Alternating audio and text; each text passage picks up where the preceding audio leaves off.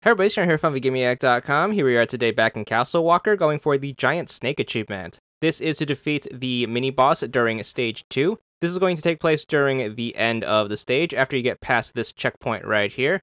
Once you get the checkpoint, feel free to die here and then you should respawn with all of your health and half of your special bar.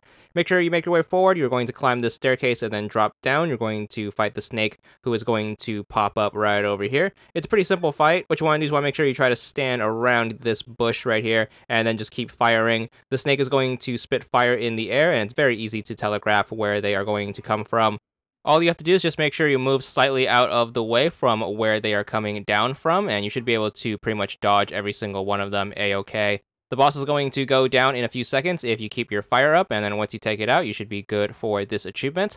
There it is, 100 gamer score, and that's all there is to it.